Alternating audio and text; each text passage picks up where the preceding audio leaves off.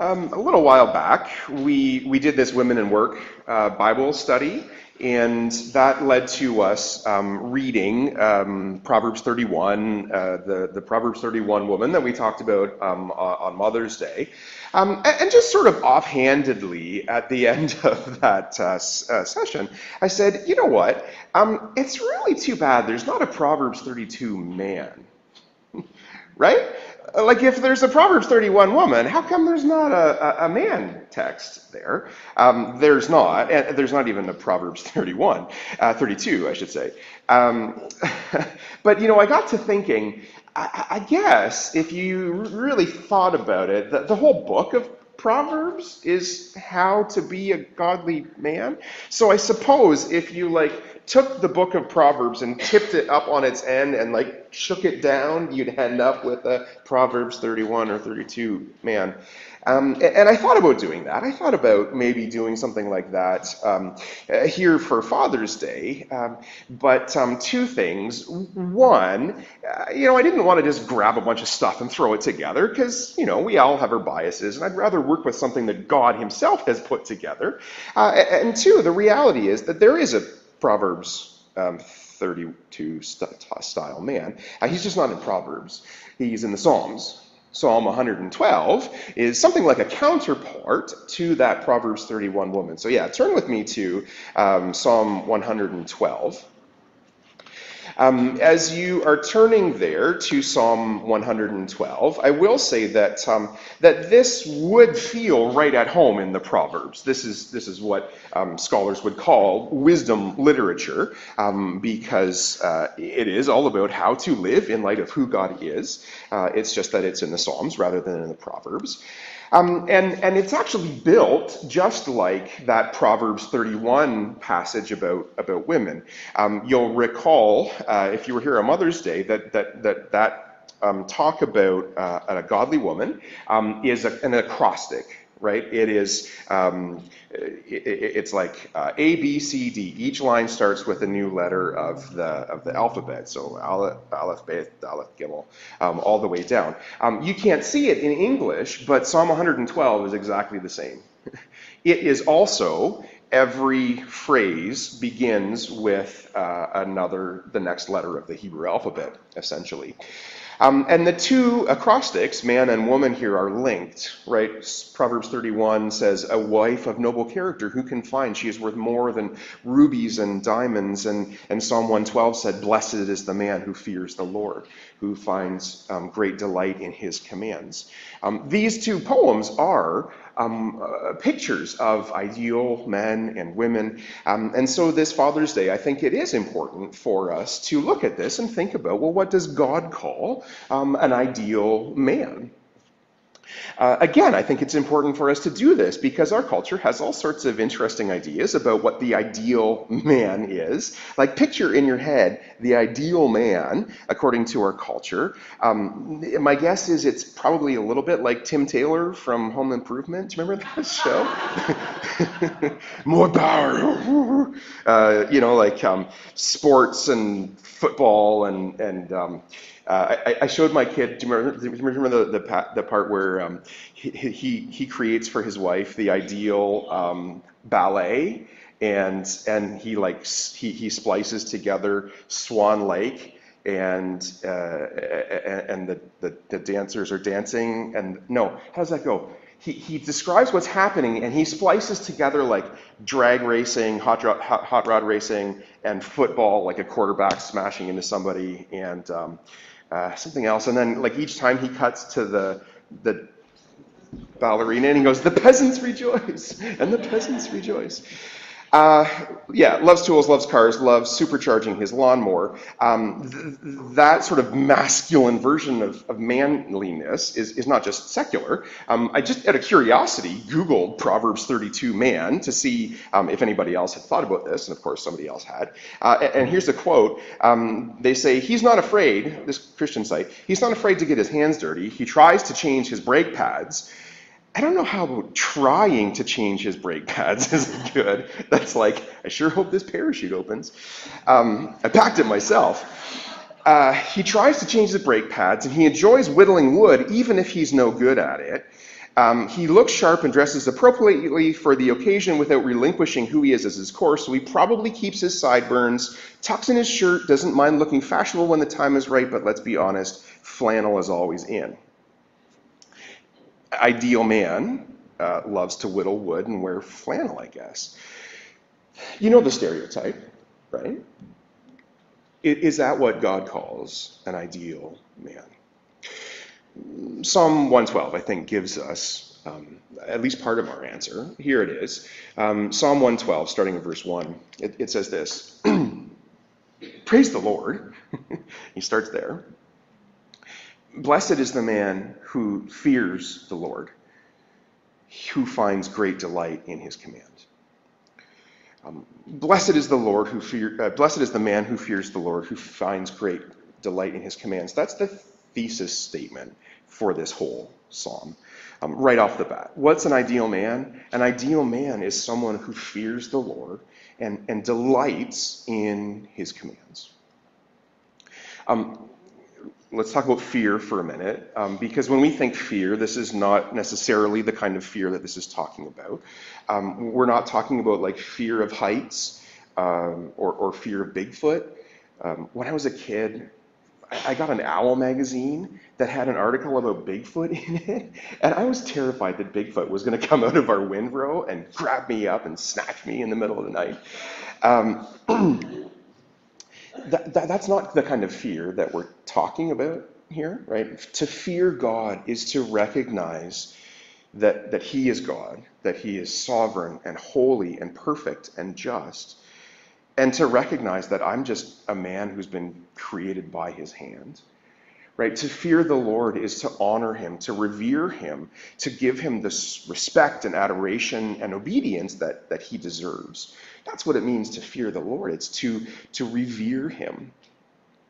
Robert Davidson, a scholar, puts it like this. This is not a negative dread in the sense of you better obey God or else, but a gladly given response that recognizes that here in right relationship with God is where the true secret of a fulfilled life is. So the ideal man fears the Lord and is blessed in doing so. The second part of this verse, the parallel line of this verse, expands on what it means to fear the Lord in practical terms. You're going to see this a lot in this psalm, this idea of parallelism. Hebrew poetry, our poetry, instinctively, we tend to think you rhyme sounds, right? Like the cat in the hat, you rhyme sounds. Hebrew poetry often rhymes ideas, in a sense. So you're going to find quite often that you see an idea and then an expansion of that idea or a repetition of that idea. And so here's an expansion of it. Revering the Lord means delighting in His commands. It means embracing God's way of life and finding joy in obeying them. You know, some people want to paint the commands of God as these shackles that kind of keep us from being free, and yet in reality they are the guide rails that keep us on the straight and narrow, the straight and narrow way that actually leads to life. So if we fear God, if we revere Him by embracing His commands, then we are to be blessed. That's what an ideal man is like. That's verse 1. Verse 2 shows us what happens, all things being equal, when we do that. 2, his children will be mighty in the land. The generation of the upright man will be blessed. Wealth and riches are in his house, and his righteousness endures forever. You know, one of the key ideas in this psalm is that walking with God, walking in His commands, actually makes us holy, makes us righteous. I mean, ultimately, it's our relationship with Jesus that does that. But as we continue on walking with Him, we inevitably walk in these things, and it makes us more and more holy. When we follow Jesus in the way of the Lord, not turning or getting distracted from it, then we grow in goodness, in righteousness, and that can't help but impact your kids, right? When a man is faithful to the Lord, when he walks in his ways, he is setting a godly example for his children, and he is setting them up to succeed in the world. Right? God works through our actions to show, not just by law, but like through the way that we conduct ourselves, this is right and wrong. This is how you show respect to a person or not. Kids inevitably grow up thinking that that is normal and good. So, all things being equal, a godly man will set an example of godly living for their kids to walk in. You know, I can't help but think of Susan Zudima, who was here talking about the cycles of generational poverty and substance abuse. You know, as you grow up in that circumstance, it just keeps perpetuating itself, and people like Why Not are stepping in to kind of stop that cycle. As Christians, we want to help with that. We also want to make sure that we're setting up our kids in a way that will point them towards success rather than something different. So when we do that, our children are blessed. Verse 3, wealth and riches are in our house. His righteousness endures forever. Now, where's the $1 million check?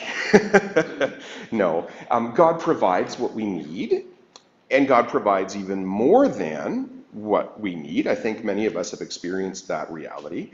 And the psalm is going to say more about this, so just put it on the back burner for a second. Godly man reveres the Lord, his children are blessed, his needs are cared for. Then verse 4. Even in darkness, light dawns for the upright man, for the gracious and compassionate and righteous man. If you just read verses 1 to 3, you might say, okay, well, if I just be a godly, law-following man, then that means that everything is going to be hunky-dory for me. But the reality is, there is darkness that settles in on godly people sometimes. You may follow all the rules, but it's still going to get rained. You're still going to get rained on. But this verse says that even then, even in that darkness, the Lord shines his light to light the way for an upright man. Now, that's true. That's true, and that's the way that most Bibles translate that verse. There is, though, another way to translate this, which makes a little bit more sense to me. Because literally, like, look at the verse, you can see it in front of you there. Literally, when you read it, it says it or he. It's a first person singular. It or he rises in the darkness, the light to the godly ones. So our Bibles take it that it's the light that rises, but it's just as likely that it's the godly one, the godly man that we've been talking about in the last couple of verses that is talking about. So I've seen a handful of commentators put it like this. He, that godly man, will rise as a light in the darkness for the upright ones, for he is gracious and compassionate and just. That makes sense to me because what we've talked about already in that parallelism, right? If the second part of the verse about being gracious and compassionate is about that man, it makes sense to me that the first part would be as well, and that he would rise up to be a light to those people who are around him. Which means then that the ideal man is an example to those who are around him. But it's not just showing off who he is or how good he is. He's actually reflecting the character of God. Because did you catch that? Verse 4, it says that this man, this godly man, is gracious and compassionate. Have you heard those words used to describe anybody else? Like in our call to worship, like in 100 other places in Scripture. The Lord is gracious and compassionate. That's like, in marketing terms, I think Yahweh should have put TM at the end of that because that's who he is. He is gracious and compassionate. If you slide your finger up to Psalm 111, verse 4, what does it say? The Lord is gracious and compassionate. Psalm 111 and 112 actually belong together just as much as Proverbs 31, because Psalm 111 is also an acrostic poem. It's also Aleph, Beth, Gimel, Daleth, as it goes down. So 111 and 112 belong together. It looks like the person who wrote 112 looked at who God is in 111 and then said, let me apply that to say this is what a godly man looks like. So that you see, right, verse 3 in our 112, the man's righteousness will endure forever. Verse 3 of 111, God's righteousness will endure forever. The point here is that Psalm 112 wants us to know that a godly man will reflect God's character out into the world. He rises as a light to shine in the darkness, not to demonstrate his own goodness, but to reflect God's goodness, right? It's what Jesus said in Matthew 5, let your light shine among men so that they may see how good God is, essentially. That's the central idea of this psalm. The ideal man reveres God, respects him, honors him, obeys him, and reflects his character into the world. The godly man reveres God and reflects his character. Now from here, we're going to see some aspects of his character. I'm going to point you to three. I'll combine a couple of here because thematically they belong together. Verse 5, it says, good will come to him who is generous and lends freely. Skip down to verse 9. He, this man, scatters gifts abroad to the poor. His righteousness endures forever. There's that line again. His horn, his power will be lifted high. So the ideal man reveres the Lord and reflects his character by being generous. Right? The ideal man is not tight-fisted with resources. He's not concerned about using his funds for his own benefit. He makes good financial decisions so that he can use his resources to benefit others. He invests in people, right? It's not just give away. There's an aspect of that, but he's also lending to people. He's seeing how he can use his money for development purposes to help them to grow. And in fact, remember back to verse 3, right? Where's my $1 million check? The point that these verses make is that God gives these blessings so that they can be distributed out into the world, right? It says, wealth and riches are in his house, but then 3 or 4 verses later, it says, he then takes those riches and spreads them out to the community. The ideal man then reveres the Lord by reflecting his character, in this case being generosity. So the ideal man reveres the Lord, reflects his character by being generous. The ideal man reveres the Lord and reflects his character by being just. That's verse 5. Good will come to him who is generous and lends freely, who conducts his affairs with justice. The ideal man acts justly. When you talk about righteousness as a concept, it can be kind of hard to get your head around. But if you apply it, you get justice, right? Righteousness applied is justice. It's acting with fairness and integrity. It's not shortchanging people. And the ideal man then is accountable. He is reliable. He doesn't cut corners. He doesn't settle for doing things the way of the world. He makes God's law his ethical foundation. The ideal man then reveres the Lord. He reflects his character by being just. And then finally, the ideal man reveres the Lord and reflects his character by being steadfast. Look at verse 6. Surely he will never be shaken. A righteous man will be remembered forever. He'll have no fear of bad. His heart is steadfast, trusting in the Lord. His heart is secure. He will have no fear. In the end, he will look in triumph on his foes. The ideal man reveres the Lord. He reflects his character into the world by being steadfast. He knows that he can rely on God. And verse 7, I think, is the real key here. His heart is steadfast, trusting in the Lord. Our picture's idea of manhood is trusting in yourself, right? Is flexing the problem away and making things happen. And yes, we do prepare for contingencies. We work hard to put away money and provide for our family and get those pieces together. But in the end, the ideal man is not leaning on his own strength to accomplish those things.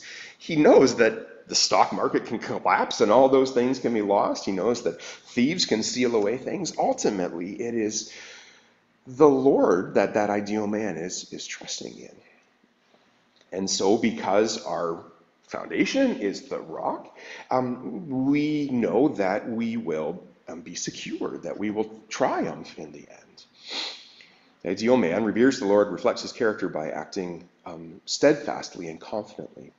And then the psalm concludes, verse 10, the wicked man, on the other hand, will see this and be vexed, upset. He will gnash his teeth and waste away. The longings of the wicked will come to nothing. They may seem to thrive in this world, and yet when God comes back, all of a sudden, it doesn't look so good. By contrast, the ideal man reveres the Lord. He reflects his character by being generous and just and steadfast. Now, let's think about this for a few minutes, because the stereotype is certainly hunting, growing a beard, whittling wood, right? If you do these things, then you are a good man. It's about being self-sufficient and macho and strong, right? And yet, what does the psalm say? What does this psalm tell us? The ideal man does not trust in his own strength. He reveres the Lord. He relies on him in all things. He doesn't delight to do whatever it is that he himself wants, but he delights to do what God calls him to. He reveres the Lord. He reflects his character. Frankly, I think that our image of manhood in our culture is more John Wayne than Jesus. And that's a problem, because in God's eyes, this is what it comes down to: revering the Lord and reflecting who he is. So, guys, if we're going to be godly men, then we have one job: delight in the Lord and be like him. Revere the Lord, reflect his character, delight in the Lord, do what he would do. And I really do think it comes down to this, right? Like father, like son. God is your father. You want people to be able to look at you and go, geez, he looks just like his dad. I want to honor my own father, but even more than that, I want to honor my heavenly Father who scooped me out of my own sinfulness, my own unrighteousness, made me his own child at no cost to myself. See what love the Father has for us, that he has lavished upon us the opportunity to be children of God, and that is what we really are. I want people to look at my actions. I want people to look at your actions, guys, and say, he looks just like his father. So that means being generous, right? Using the blessings that you have been given for the benefit of other people. It's interesting. I think Proverbs 31, it gives us some pretty specific applications of what a woman would do, and we have to kind of conceptualize those to bring them into our culture. Here in Psalm 112, we get the concepts: generous, just, steadfast, and we need to apply them ourselves. So how do we do that? How do we be generous? Certainly, we give our money, we offer to other people, we, lend a snowblower or a lawnmower or a jigsaw or whatever it is that people need. I realized this week that Paul actually quotes this psalm to make a point. 2 Corinthians 9, Paul is talking about giving support to other Christians, and he quotes our psalm. 2 Corinthians 9:9, Paul says, as is written, he has scattered abroad his gifts to the poor, his righteousness endures forever. That's Psalm 112. And then he says, now he who supplies seed to the sower and bread for food will also supply and increase your store of seed and enlarge the harvest of your righteousness. Here's the key: you will be made rich in every way, so that You can be generous on every occasion. And through us, your generosity will result in thanksgiving to God. So the idea here is that when God gives those blessings to the people who walk with him, they receive it and then can use that to stretch it out and to be a blessing to others in the community, to be generous in every way. So honor God, reflect his character by being generous. Honor the Lord and reflect his character by being just. Right? Treat your family and colleagues and coworkers with fairness. Don't play favorites. If I'm honoring the Lord, then I'm going to, I'm not going to shortchange my employees if I'm the boss. I'm not going to steal from my employer if employer, yeah, that's right. I'm going to be honest and honorable as Jesus would be. And finally, I'm going to honor the Lord and reflect his character by being steadfast, right? Not worrying about my retirement fund, not obsessively worrying about how the world is changing around me. Ultimately, God is never going to change, and we are founded on him. And so I'm going to act with confidence and steadfastness so that people will see that God is my Father, that he is trustworthy and sure. So here's the takeaway, the thing to work on today. Revere the Lord and reflect his character. Let's pray together.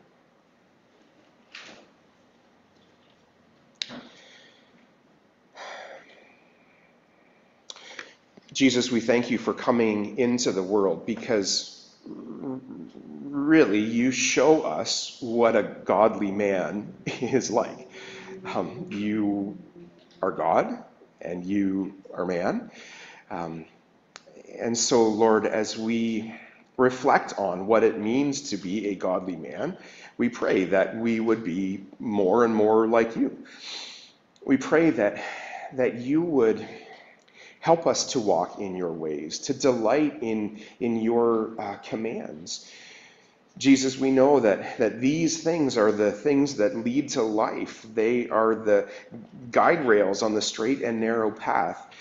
Lord, I pray that you will come alongside us and help us to walk in it.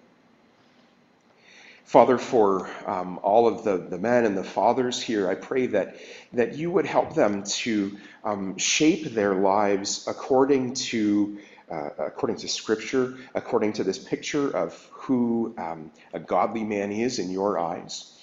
Lord, I pray that you will help us to receive your blessings as blessings to be shared with others.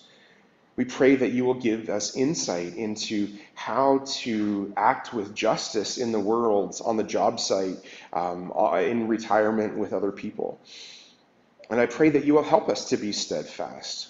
Lord, we as men feel this pressure to hold the weight of the world on our shoulders sometimes. I pray that you will help us to trust you with it, even as we do our best to build into and to care for and to set a godly example for our families. Lord, thank you for the men here. I know there are so many who love you deeply and who seek to honor you with their lives. Help us in that, Lord. In it all, may we be more and more like you. Men and women, Lord, I pray that we would all grow to maturity in Christ likeness. We pray these things in Jesus' name. Amen.